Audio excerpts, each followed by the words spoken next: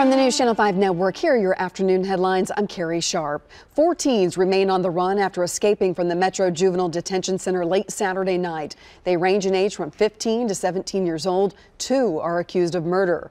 They were on a work detail when their supervisor left them to break up a fight, and they managed to get out.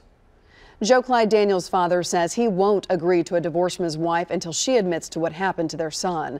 Joseph and Crystal Daniels are both in jail awaiting trial. Joe Clyde Daniels disappeared. He's presumed dead, though his body has never been found. A source tells News Channel 5 Joseph won't agree to her request until she, quote, tells the truth about what happened. He's charged with murder after originally admitting to killing their son. If you would like to celebrate Cyber Monday every day, a company in-state wants to make it happen. PriceWaiter.com is a Chattanooga-based company that allows you to negotiate with online retailers directly. It says, on average, users saved about 18% on purchases last holiday season. We have more information on our website, NewsChannel5.com.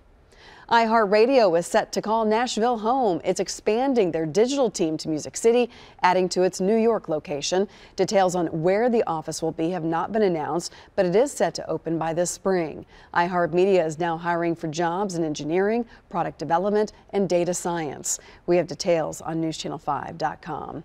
Let's get a look at the forecast now with meteorologist Bree Smith. Say it was a somewhat wintry start to the day for some folks, seeing a few snowflakes flying. There was even a dusting in our higher elevations.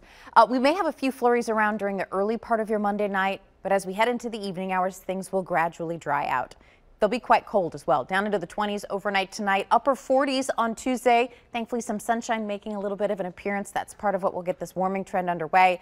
50s takes us into the middle of the week. Next weekend looking mild with some rain returning by late Sunday night.